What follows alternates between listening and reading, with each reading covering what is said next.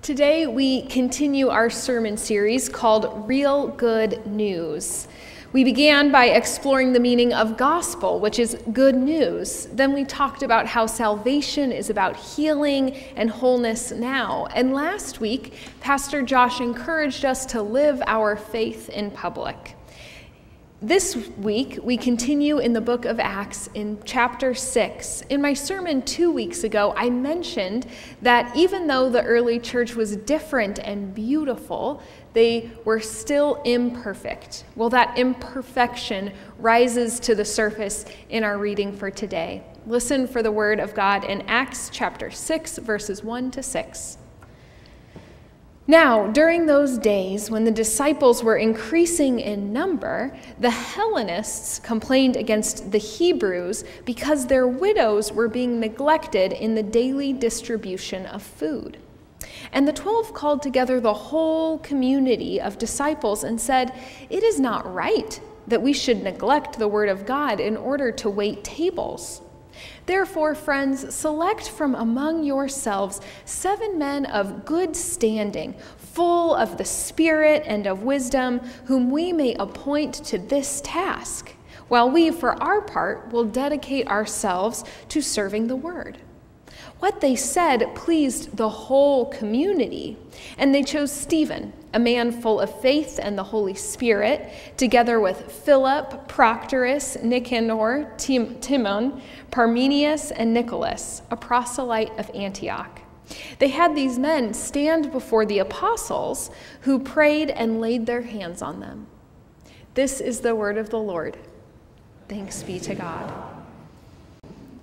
In February of 1970, John M. Perkins was lying in a hospital bed recovering from being beaten within an inch of his life, and he found himself full of hate. Life had not been easy for John Perkins. Born in Mississippi in 1930 as an African-American man, he was orphaned at 7 months old when his mother died of malnutrition and his father abandoned him to be raised by extended family. He dropped out of school in the 3rd grade to become a sharecropper. 10 years later, upon returning from service in World War II, his older brother was shot by a police officer in a movie theater. Fearing for his own life, Perkins fled to California, where he got married and at age 27 became a Christian after his son invited him to church. A few years later, he returned home to Mississippi.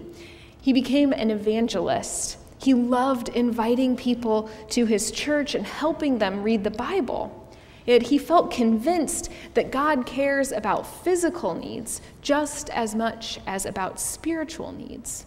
As a result, he became involved in the civil rights movement, supporting voter registration and desegregation. Then, in February 1970, several students had been arrested for their protesting, and he was on his way to bail them out from jail when he was pulled over by police officers and beaten within an inch of his life. That's how John Perkins found himself lying in a hospital bed filled with hate. He hated the sharecropping system, which left his mother starving. He hated the white police officer who killed his brother and now almost killed him. Recalling the moment later, Perkins said, "When I saw the ugliness of hatred, I thought, boy, if I had an atomic hand grenade, I would release it and kill me and all of them. I discovered I hated them back as much as they hated me." In 1970, John Perkins felt overcome by the division between white and black in the American South. But that division is not new. That division is as old as sin itself. It goes back to the early church. In our scripture for today, we read that the Hellenists, that's basically a word for the Greeks, the Hellenists complained against the Hebrews, those from Jerusalem, because the Greek widows were not being served in the community's daily meal. The Hellenists are essentially Jewish immigrants to Jerusalem. They're in Israel, but they're from Greece. They're already hyper-aware that they're from another culture. They hear a nagging whisper in all of their interactions that says, "You don't belong." But in a sea of strangeness, they've found the boat of belonging, and that is the early Christian church. They belong to God. They belong among the other Christian believers. But then, suddenly, the community is broken by division. The widows, the most vulnerable people, were being neglected while everyone else was being fed.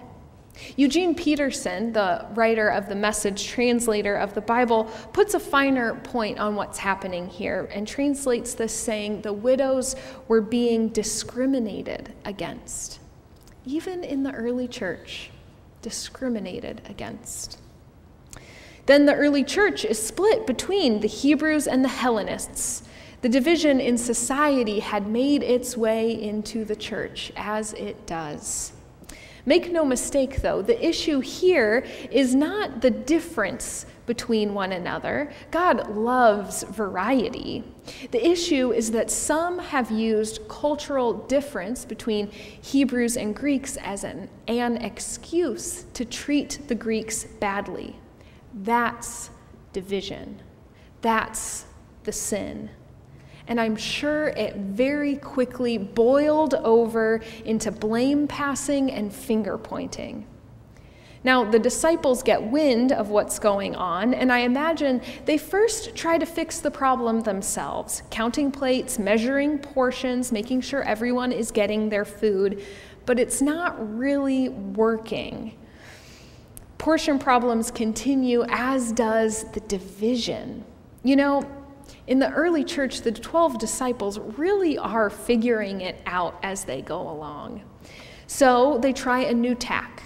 They call everyone together. And they know there is much more at stake here than whether everyone gets the same amount of grits on their plate.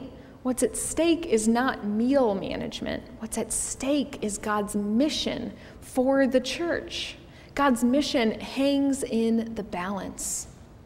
Paul makes this clear in his second letter to the Corinthians, which was our first reading for today. Paul points out that the nature of sin is division.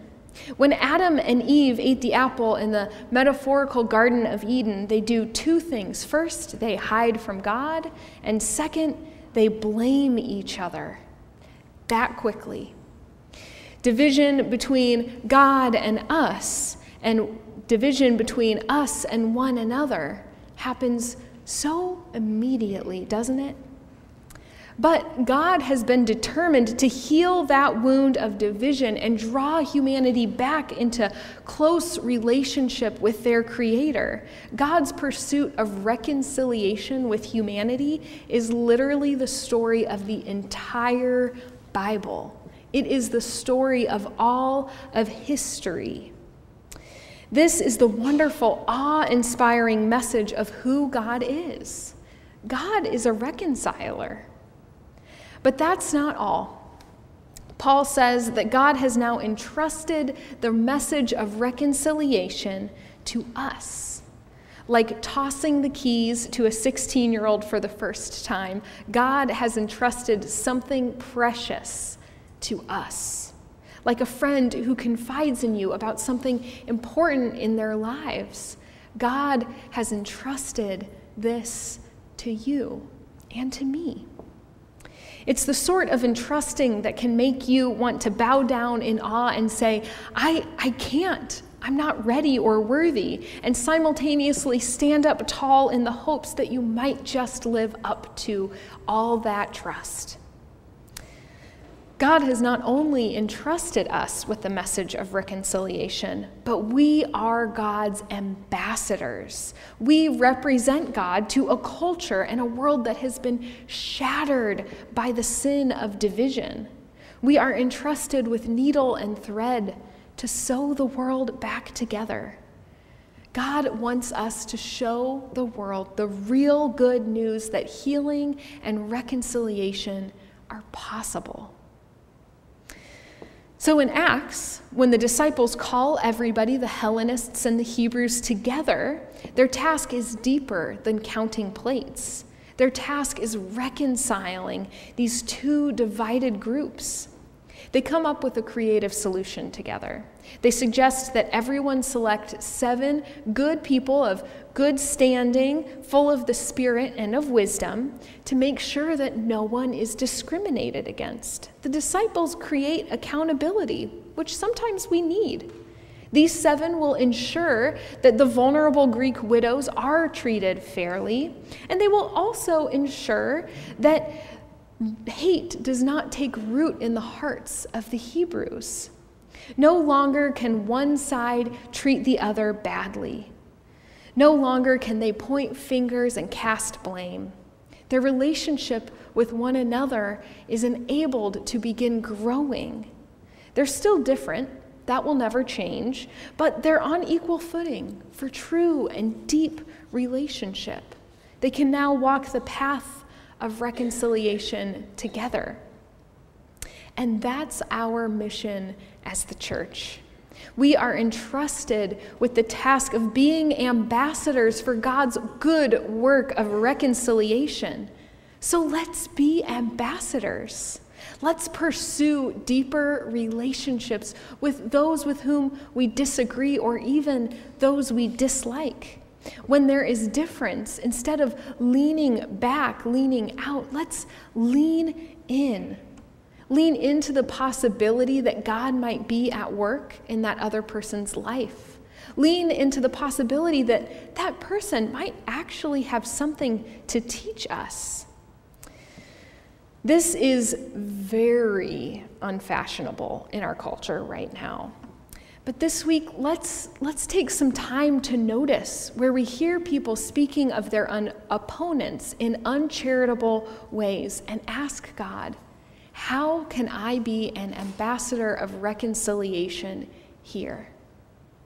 Let's be ambassadors of reconciliation even in our personal lives. Where there is brokenness, let's seek healing. Let's ask God for help to navigate those tricky waters of accountability and forgiveness. Let's ask God to open us up like that piece of paper to forgiveness and to strengthen us to seek the kind of accountability that is needed. Let's stake our lives on the rumor of God's grace. To be ambassadors, we don't have to avoid conflict. Sometimes conflict is necessary for healing. On the other side of conflict, there can be more intimacy and trust. Reconciliation, it's not always possible this side of God's kingdom, but we wait in hope that God just might do the impossible, that God still might be a miracle worker in mending the tatters of our broken world. And we do have good hope. Just look at Jesus' body called to life from the brokenness of death. Just look at John Perkins. In his hospital bed, body broken, swollen with his own hatred, God spoke to John. And John left the hospital with a new calling, a new mission. And he said, I want to preach a gospel strong enough to overcome this hate, strong enough to overcome this hate. I want to preach a gospel that can save white folks and black folks in our misery, to save us who want to kill each other. From then on, he dedicated himself to racial healing. God transformed his hatred into active compassion, even for those who hated him. He speaks of his life's work as helping people wash the wounds they've inflicted upon one another. He discovered the pearl of great price, that his dignity comes from God, and that God's love can free anyone from the bondage of hatred. I could go on and on about Perkins. His numerous nonprofits he founded in his community, the Christian Community Development Association that he founded, his 16 honorary doctorates as a third-grade dropout. But the truth is that Reverend Dr. John Perkins is simply a living miracle. He is still drawn to tears when speaking of that night where he was beaten, but he has spent the rest of his life washing wounds and binding up brokenness. He is evidence of the kind of reconciliation that only God can enact. A transformation like his is compelling, real, good news. Reconciliation is real, good news.